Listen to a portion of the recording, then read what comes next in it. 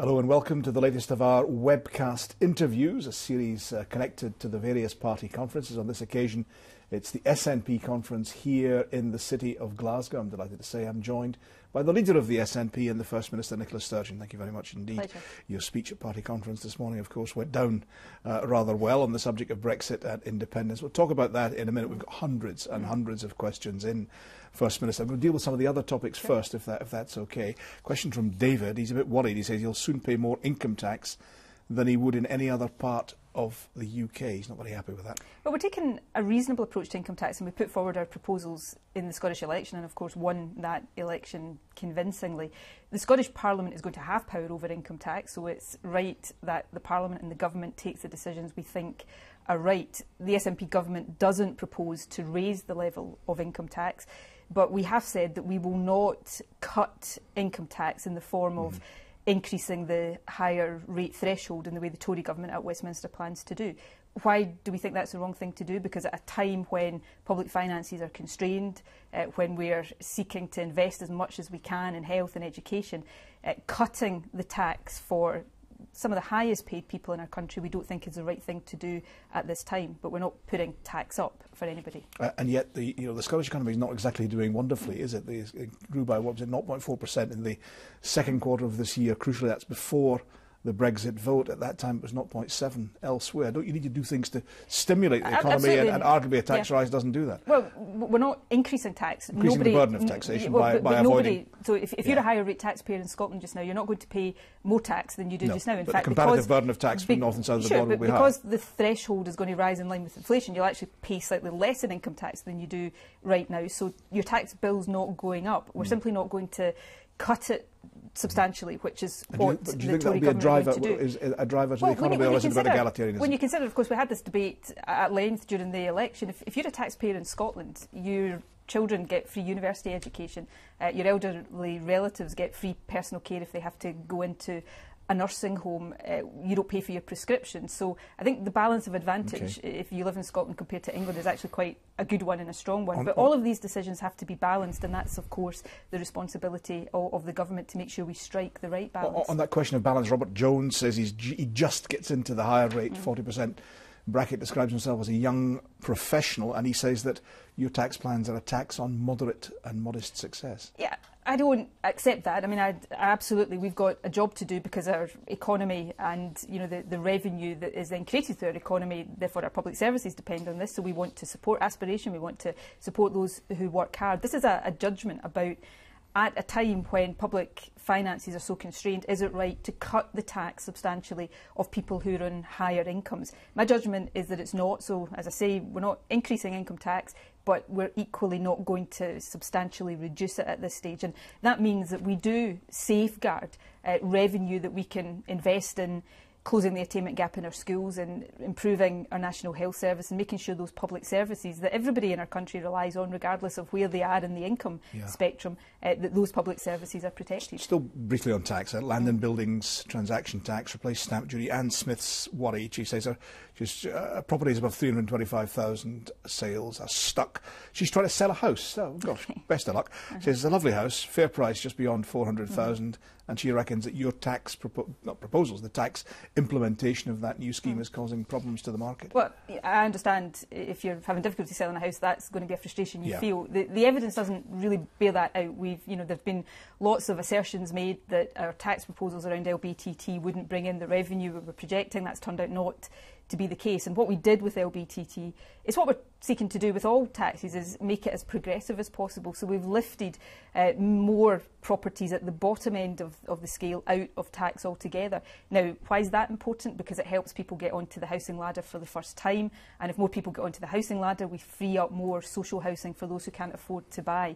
So we've made it more progressive. Now, I accept, and I readily accept, with tax decisions, you're never going to please everybody all of the time. These are tough decisions, and we weigh them very carefully.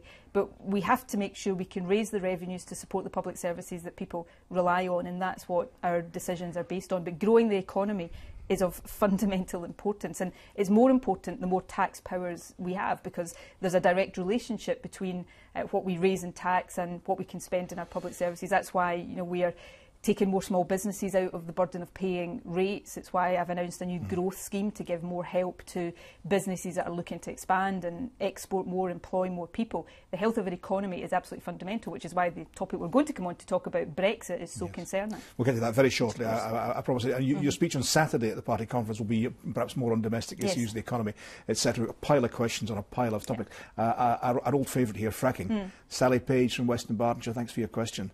Sally says the key to dignity and satisfaction out of life is to have a job where possible, and she reckons you're denying a generation this opportunity by maintaining a ban on fracking. She obviously believes it could be economically advantageous. Again, this is a very sensitive, controversial issue. I respect Sally's opinion. For every person who will express that opinion to me, there's one who will express the view that this would be so devastating to our environment that we shouldn't do it. So we're taking a very careful approach to this. We've commissioned a whole series of impact studies looking at the impact on our environment, on the economy, on communities, on transport, on health. Those studies will be published very soon. There will then be a substantial public consultation, and we'll take a decision that is evidence-based. And I think that's, on something as sensitive and controversial as this, that is the right way to do it. Are you inclined against it, though? It sounds from your language as if you're inclined against it. I recognise there are lots of very, very real concerns, because what we've got, and this is perhaps what makes a country like Scotland different from the United States, for example. If fracking was to take place in Scotland, it would take place in the central belt of Scotland, and in places where people live. This is not something that will be done in vast tracts of the Highlands where nobody lives. It's in the central belt of Scotland. Now, I think that means we've got to be careful that we listen to the views of people who would live beside that. Wouldn't it matter if it was in the Highlands? No, of course it would matter if it was in the Highlands. I don't want anybody to suggest... I'm simply making the point that it's in residential parts of the country. There'd be a whole host of other reasons why people would think it was a bad idea if it was happening in the Highlands. So we need to look at this very carefully and seriously, and we cannot... and as First Minister, I feel very strongly about this. I cannot simply cast aside the views of people that have to live with the impacts of these kinds of things. So the view we're taking, I know there are people who would say hurry up and give it the go-ahead, or hurry up and ban it completely. But sometimes when you're in government, you have to be careful and considered and cautious and look at the evidence, and that's what we're doing. Thanks for that. Sorry to jump on to other questions. We've got hundreds of topics, and then we have Brexit as well. Welfare and social care, free personal care, Lynn Copeland, Aberdeen, Catherine Street. They just don't think it's working in needy cases. Lynn Copeland gives examples of people being denied the care they need by local authorities and having to wait in a queue because of financial constraints. Obviously, I don't know the particular circumstances of these cases. I get constituency cases in my own constituency, which is where we're sitting right now, of course, all the time about cases where the system is not working for people. So I recognise that will be the case, and we've got to do better. I think free personal care as a policy is the right one, and I think that one is working well, and I think it's one we should safeguard. We've recognised, and we've done something that every previous administration in the Scottish Parliament ducked, and that is integrate health and social care services, which has been a difficult, challenging thing to do. But it is designed to make sure... Has it really worked? Yes. Well, it's in its early days, but yes, it is working. And that is bringing budgets together, it's bringing teams of people together, and it's trying to get away from what has been a perennial problem, which is people falling between the gaps and between health care and social care, and trying to make sure that we have a system in place that is meeting the needs of individuals. So I accept there's work still to do, but I think we're going in the right direction. Of course, we're trying to get more money out of the acute health service into social care services as well. Let's do a couple more topics before we move to independence. Named person, folk are still not very happy with this. Leslie Scott. Mark Miller querying the money spent in it. Leslie Scott in Perth. She says, try and regain the trust and faith of the Scottish people lost to this debacle by scrapping the deeply disliked named person scheme once and for all. You accept it's had some opposition and difficulties? I certainly accept it's had opposition. I think I'd be denying reality if I tried not to accept that. And clearly it had a challenge in the courts and in the Supreme Court, a particular aspect of the policy. It's important to recognise that the Supreme Court didn't say the policy was illegal or that it breached human rights. In fact, it said it was a benign attempt to help protect children. But there was a particular concern upheld in the Supreme Court around the data sharing aspects of this. So John Swinney, who's the Minister responsible, is looking at that just now, and we're determined to try, as we progress with this policy, which we're determined to do because it is about trying to protect children, but we're determined to try to do that in a way that brings people together and addresses people's concerns as we go. One for us, given where we're sitting. Paul Hare, Andrew Armstrong, Tom Allen, questions in about the BBC. They think there's a unionist bias in the BBC. And Andrew Armstrong in particular says, how do we take control of the BBC in Scotland in order to ensure the next referendum does not suffer from the same issue?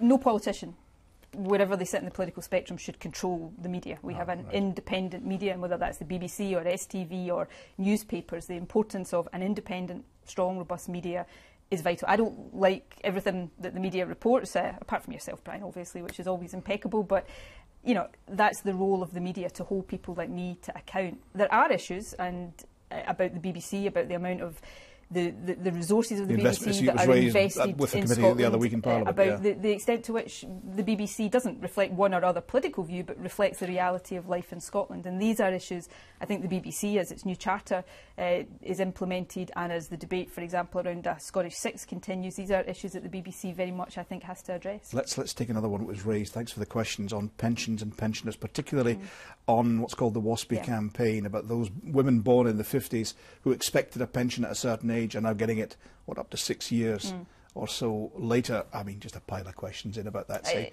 can you do anything, basically? Well, we're trying very hard to make the case. Pensions are a reserve matter. Yes, they're not within our area of responsibility. But the way these women are being treated is absolutely disgraceful. You know, these are women who paid into pensions expecting a certain entitlement, and you know, I've had some of that entitlement completely taken away from them. So, you know, in fact, one of the rather nice ironies is it's our youngest MP, Mary Black, who's leading this charge in the House of Commons. It's wrong, and you know, it wouldn't take a whole lot of money for the UK government to fix it, and I hope they do the right thing, because these women have been done a real disservice. Thank you for that. As billed, let's move to Brexit and independence, the subject of your speech this morning. Hundreds of questions in on this. Bill Ferguson, let's pick his. He says, what makes you think you could call another referendum, independence referendum, when you said the one in 2014 was for a generation? Well, look, in 2014, Scotland voted for a UK that was going to be in the European Union, and that had, according to many of the people who voted no, you know, economic stability and a louder voice in the world. These were reasons I didn't agree with at the time, but these are the reasons many people who voted no did so. That UK is not the one that we're facing the prospect of. The UK right now, because of the Brexit vote, I think is heading towards a cliff edge. And I don't want Scotland to be taken over that cliff edge as well. So what I've said, and I said it the morning after the referendum, is that I want to examine every option that is there to try to protect Scotland's interests, because our interests, economy, jobs, trade, investment, our place in the world, all of these things are on the line. I want to try to protect that and give effect to how people in Scotland voted. So I've set out today in my opening speech to the conference some very clear intentions in terms of how the SNP will take things forward. We'll vote against the Brexit bill in the House of Commons because Scotland didn't vote for that. We'll seek to build a coalition in the House of Commons to protect the UK as a whole. It's the second bit that's more important, isn't it? Because the bill itself is about repatriating powers. It's the Brexit negotiations that you need to get a handle on if you're going to try to protect the UK against a hard Brexit, because you know, the UK, not just Scotland. You are still working through the UK conduit. I would really like to see the UK not go over this cliff edge as well, because you know,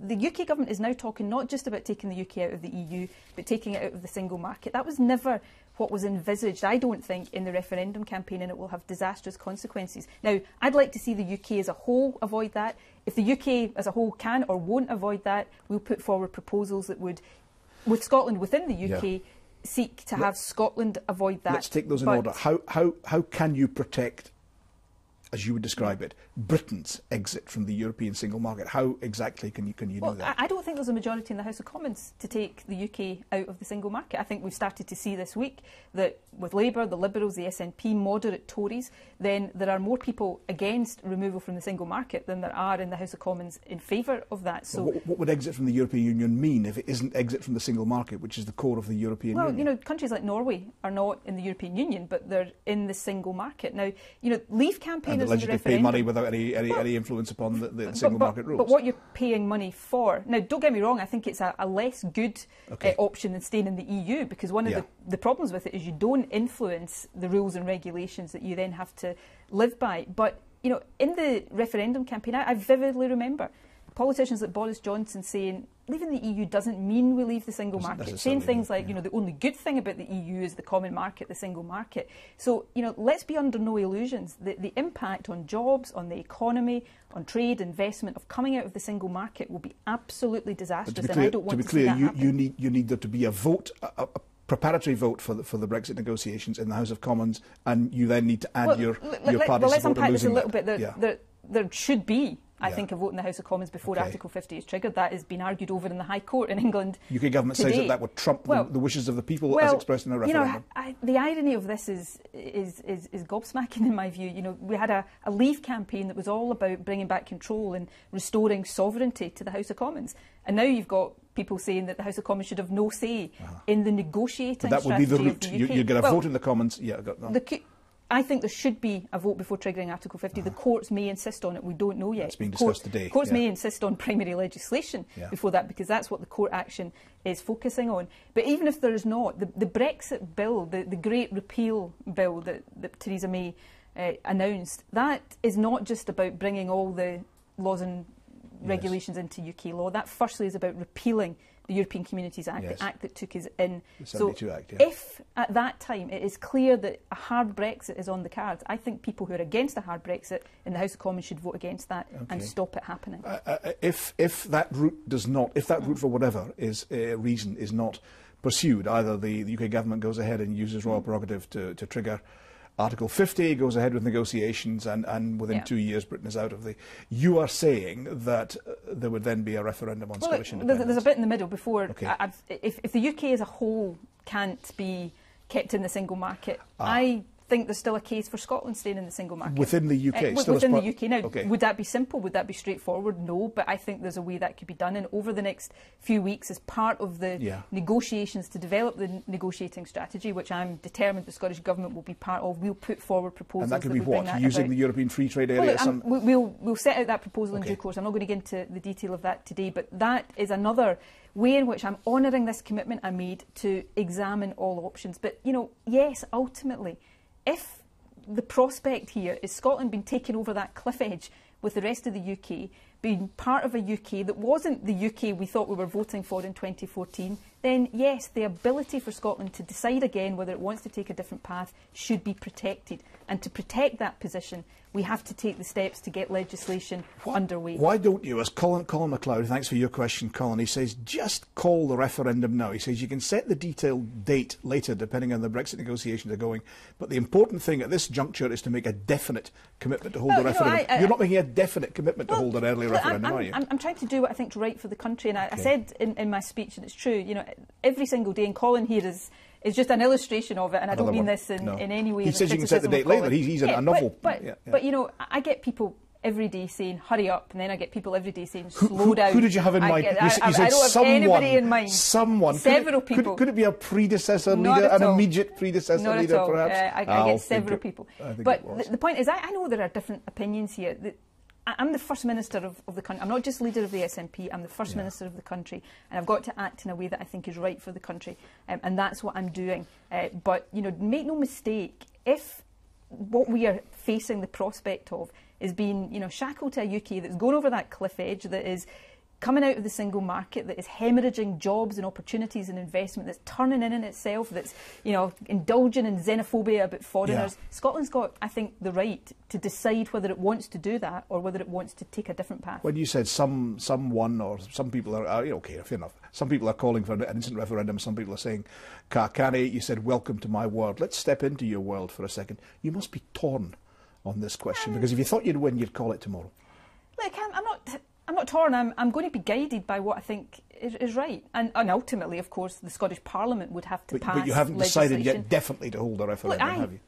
You're not there yet. I've always believed Scotland will become an independent country. So, to that extent, there will be another referendum at some point. We're talking now specifically in this context of the EU referendum. And I made a promise on the morning after that referendum that I would examine all options, and that's what we're doing.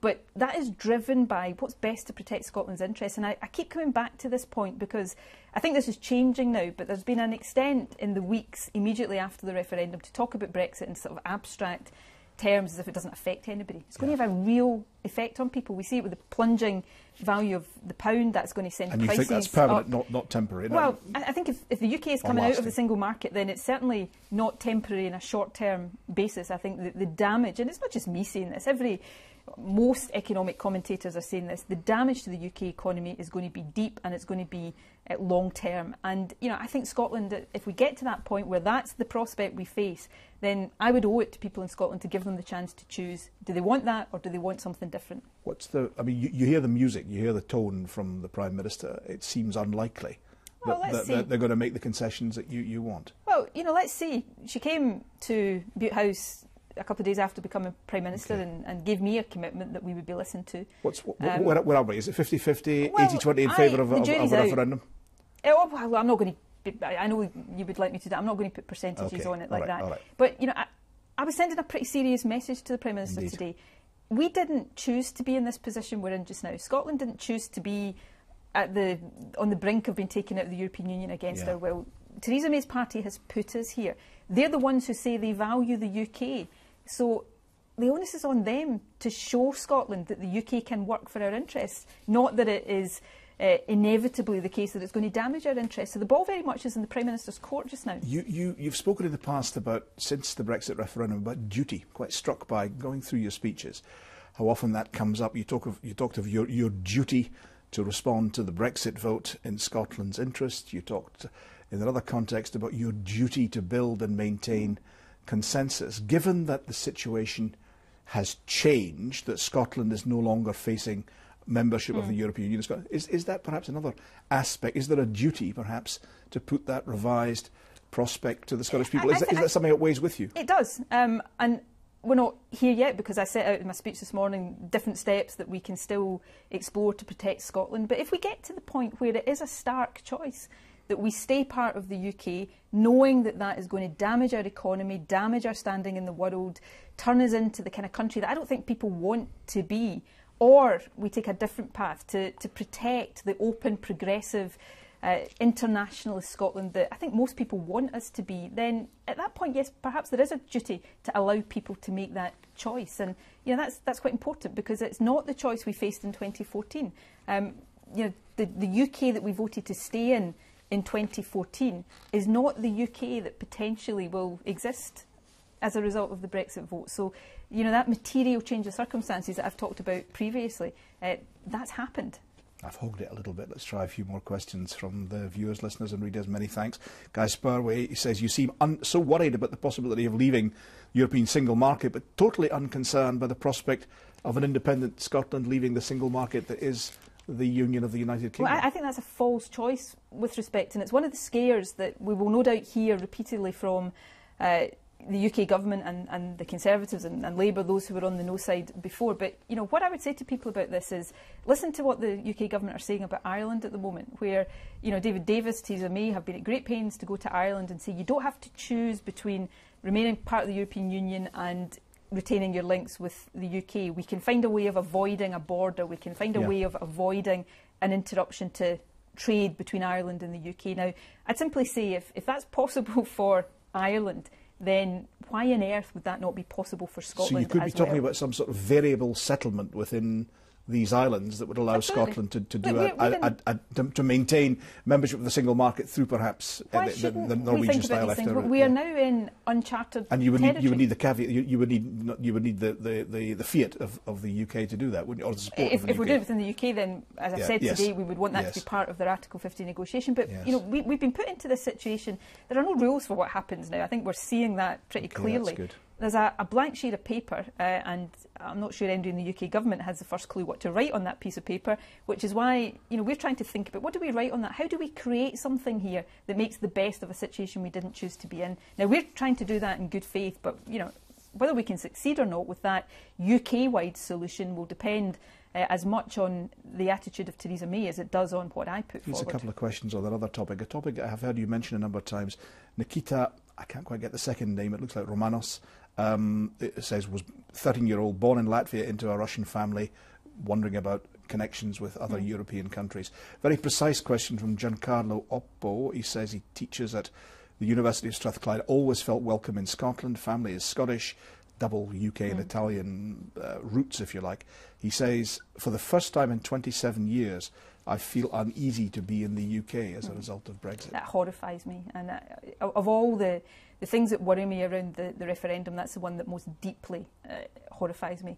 This is an open, welcoming country. And I'm not just talking about Scotland. I think to its credit, the UK has been like that. And the idea that we now have a culture where people from other countries don't feel welcome, and in some cases, and I don't say this lightly, don't feel as safe as they once did, is absolutely horrible. And that's, I guess it gets to the heart of what we were talking about a moment ago about the choice. I don't want Scotland to be a closed, inward-looking, insular country where we close our borders and say we don't want people, apart from the fact that it would be bad for our economy. It's not the kind of society I want us to be.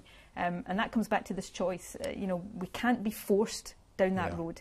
And I desperately want to find a way of stopping that and maintaining the values that are so important to us. A couple of technical points. I'm always obsessed with technical points, but they tend to matter in politics. If we are to have a second independence referendum, we've talked about Article 50 triggering the European Union negotiations. Would there have to be a Section 30 transfer of power from the UK government to Scotland? I've always as there was in 2014. operated in the assumption that it would, if there was another referendum, it would be on the same basis as the one before in terms of the legal underpinning of it. And that means and a that's Section always 30 been my transfer assumption of that power. we had that Section 30 transfer the last time. I've always assumed we'd be doing it the same What if cooperation were withheld by the UK government? Well, if we get to that point, we get to that point. I think it would be inconceivable, given that the Tories have put us in this position, if the Scottish Parliament decided, and the Scottish Parliament, it's not just I can decide when to propose a referendum. It's the Scottish Parliament, the democratically elected Parliament of our country, that has to pass that legislation.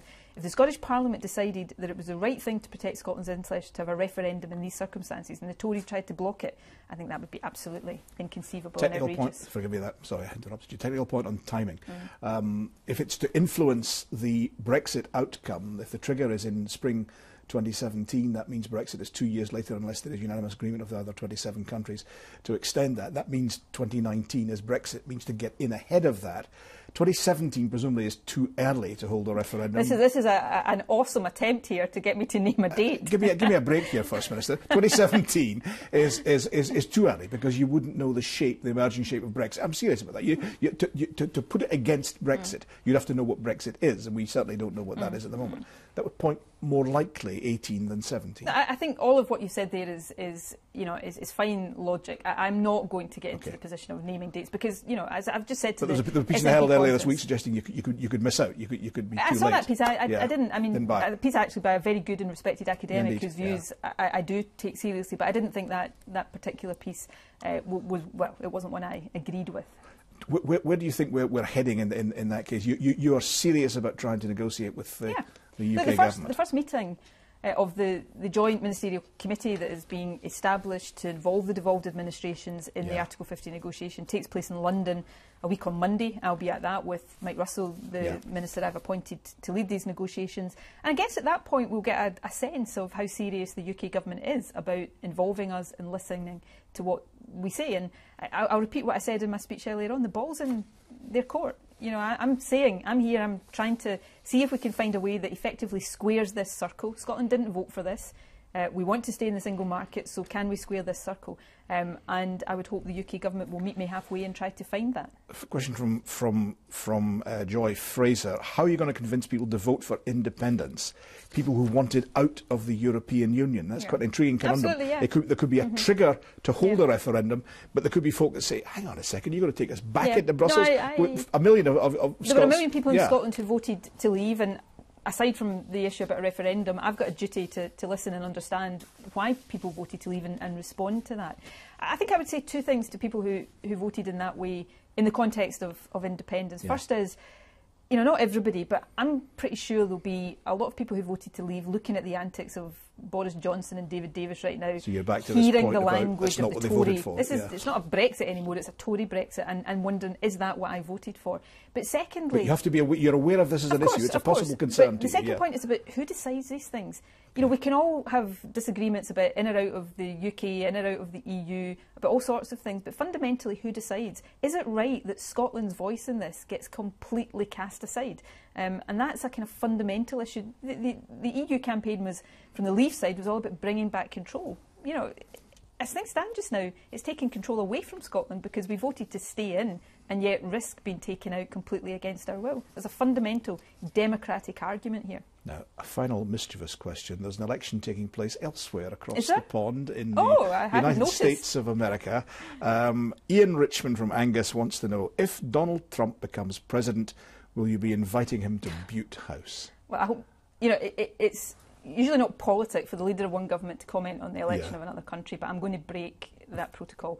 I really hope and expect that the people of America will not elect Donald Trump as president.